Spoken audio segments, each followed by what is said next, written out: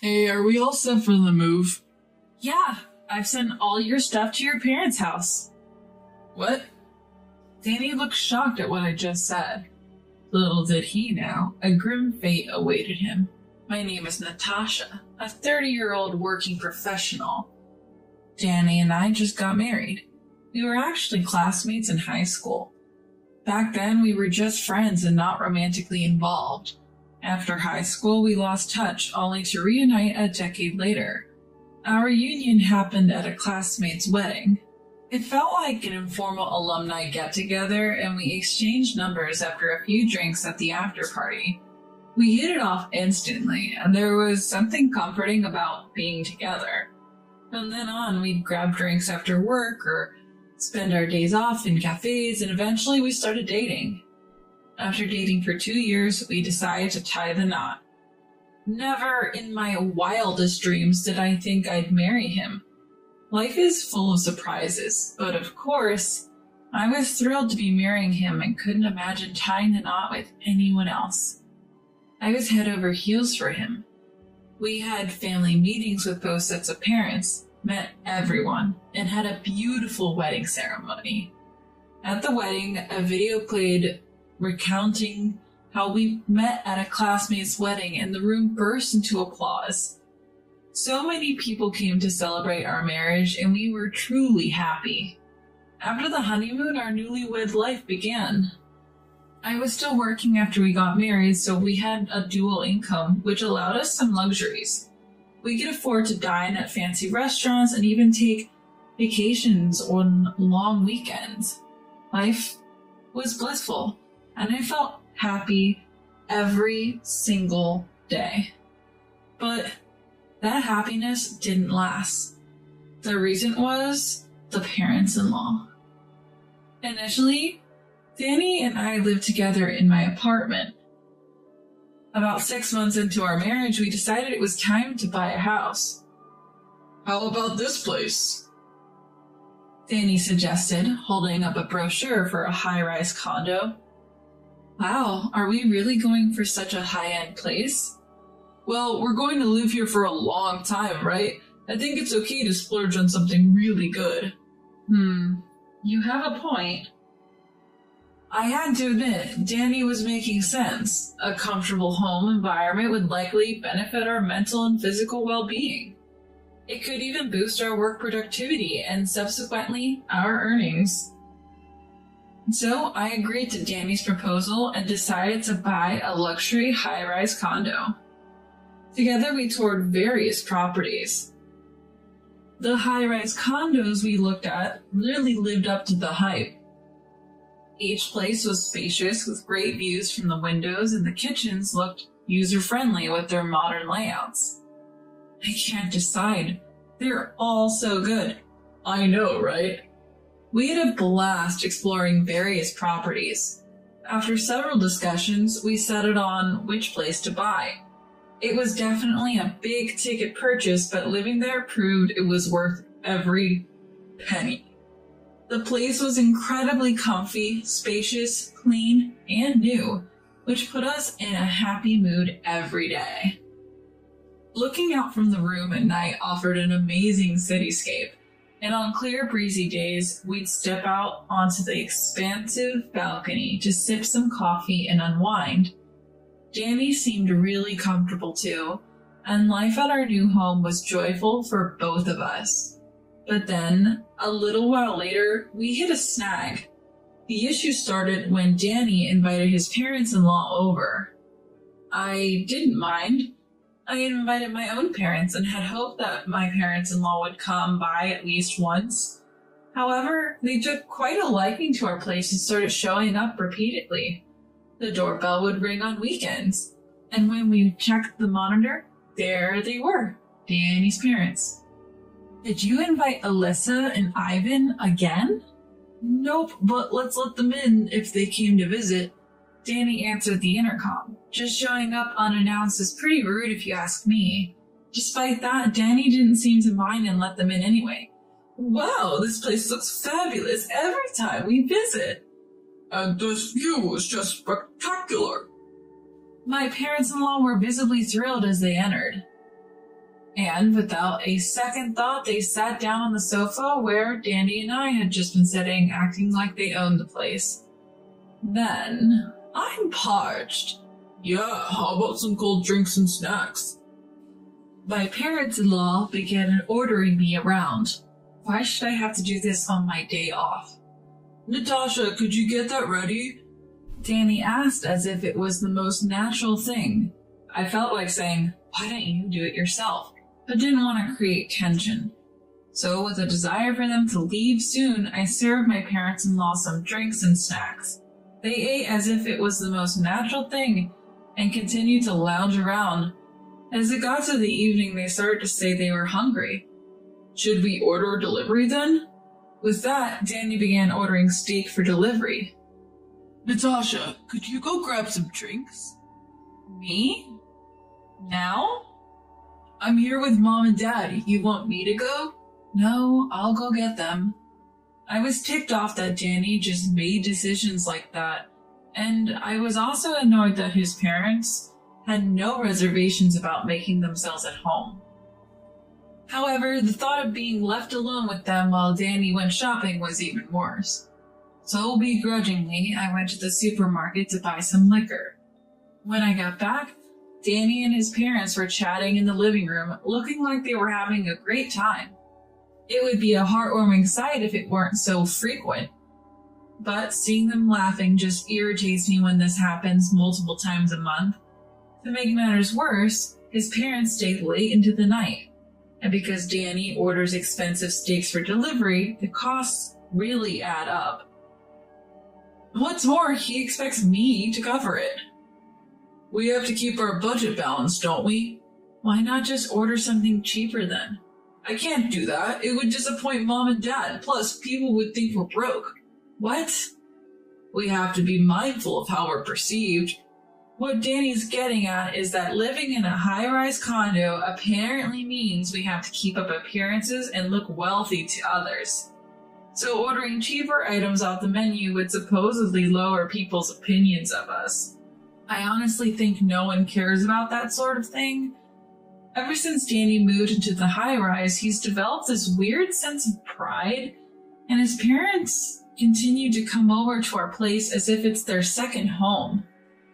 While they used to visit only on weekends, lately they've started showing up even on weekdays after work. They're coming around 2 or 3 times a week now. It's almost like they're living here. Lately, they've even started asking Danny for a spare key, so we don't have to coordinate all the time. Danny seemed to agree, but I've been putting my foot down, and because of that, there's been a strained atmosphere between us. Why can't I give my parents a key? They're my family. Even if they are family, it's not normal to give parents a key to their child's marital home. Why not? Mom and Dad find it inconvenient. Would you be okay giving my parents a key then? Well, that's different. See? You can't say yes. What you're suggesting isn't normal, and you know it. Stop nagging me. You're making things complicated. Complicated? How? I'm just trying to make things easier for Mom and Dad. Stop arguing against it. Don't you use that tone with me. And don't you get in my way. I'm just trying to be a dutiful son. After that heated exchange, we stopped talking to each other for a while. I didn't say anything wrong. I think Danny, who's put himself on a pedestal, is the one in the wrong. Yet Danny doesn't apologize and even invites his parents over as if nothing is wrong. I've grown tired of dealing with his parents, so now I go out whenever Danny brings them over. Danny even complained about that. Hey, it's rude to go out when my parents are here. Why do I need to be here? You three are just chatting and relaxing. Well, they're guests in our home. You should be serving them drinks and snacks. They're here all the time. Why do I need to play host? What do you take me for, a housekeeper? No, that's not it. My parents expect you to do this because you're my wife. Don't use your parents as an excuse. I work too, you know. We should share household duties. You don't even cook, so I do it every day. You were supposed to do the laundry and cleaning, but somehow I've ended up doing everything. You're taking me for granted. That's not the case. Really? You've grown prideful just because we live in a high-rise. Doesn't mean you're too good for housework. Showing off, huh? Danny mumbled, perhaps because I hit a nerve. Our relationship had started to strain, and then Danny did the unthinkable. One day, I came home from work to find his parents there. Natasha, you're finally home. Alyssa, what's going on? Danny and I were having an important conversation. We want to include you, but you weren't here. An important conversation? I had to work late. What's this about? We're moving in. Excuse me? We talked it over. You didn't like the idea of giving them a spare key, right? So Mom suggested that we could just live together. That solves the problem. I thought it was a good idea, so we decided to move in together. We've got a spare room, too. How can you decide this without me? We've discussed it. It's your fault for not being here. That's right, it's your fault. No. If it's that important, you should have told me in advance. Besides, I don't approve of this arrangement. When I said that, his parents looked displeased. Why should we have to get your approval? Especially when you're only living here thanks to Danny. What? I was baffled by what they were saying. See? Natasha always gets carried away. It's hard having her as a wife. Even Danny chimed in. Then it clicked. Apparently, Danny had told them he bought the apartment, when in reality, it's in my name and I'm covering 80% of the mortgage. No, actually, Danny's not contributing financially at all. I'm shouldering the entire cost. Danny started getting carried away and said, if you keep defying me, we're getting divorced, you know. Oh, I guess that means she'll be kicked out of the house, huh? If you want to live a comfortable life, you better not defy us. My parents-in-law chimed in, provoking me just like Danny. At that moment, whatever love I had left for Danny vanished. I'm so done with these people. Alright, let's get divorced. What? The moment you mentioned divorce, it was over. I can't continue with you. The three of them looked shocked when I said that. But not wanting to be belittled by me, their son's wife, my parents-in-law pushed for the divorce. Leave her, just like she said. Yeah, Danny, we don't want to live with her either. Persuaded by his parents, Danny seemed to have made up his mind about the divorce. Fine. Start packing and move out. We're done. I'm glad Danny agreed to the divorce. So, no distribution of property then? Of course not. I won't give you even a penny. Lucky for me, Danny isn't the sharpest tool in the shed. Can I have 2 or 3 days in? I need time to prepare for the move. Hurry up.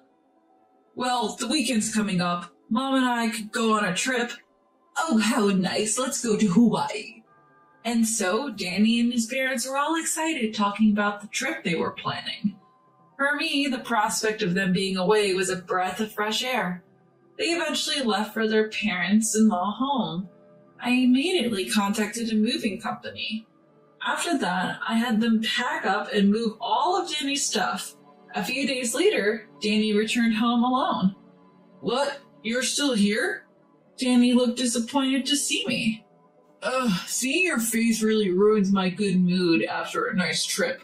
Oh, really? Could you sign the divorce papers then? Fine, whatever. Danny looked annoyed as he filled out the divorce papers. Then he handed the paper to me in a rough manner. Hey, are you done with your moving preparation? I still see some of your stuff. Yep, I've shipped all your belongings back to your parents' house. Nothing of yours is left in my room. Danny looked shocked at what I said. What do you mean? Did you really forget? This house is in my name. I make way more money than you do.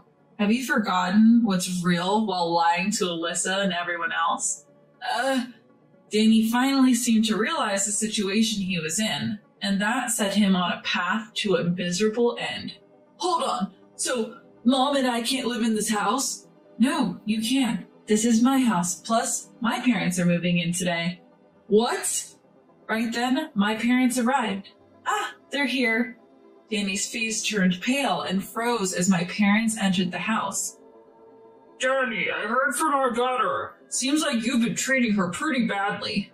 Well, you see, don't bother making excuses. I don't want to look at you. Get out of my daughter's house, now! Frightened by the intense anger in Dad's voice, Danny quickly left. I then immediately filed the divorce papers and formally divorced Danny. Though my parents-in-law called and yelled at me, they were speechless when I explained everything. I assumed they also heard the truth from Danny. You're kidding me. So the penthouse wasn't something Danny bought? Please, Natasha, we've already sold our house. Let us stay in yours. How dare you even ask that?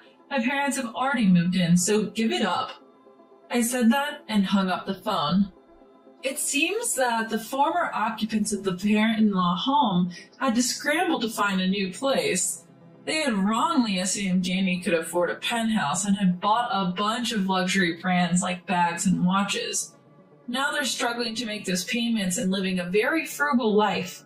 On the other hand, I'm doing well at work, producing good results. My mom helps with household chores, which allows me to focus on my job, something I'm incredibly thankful for. I've also been saving money, and I'm living happily in a luxurious penthouse with my family. Though my marriage was a failure, I plan to aim for even greater success in my career.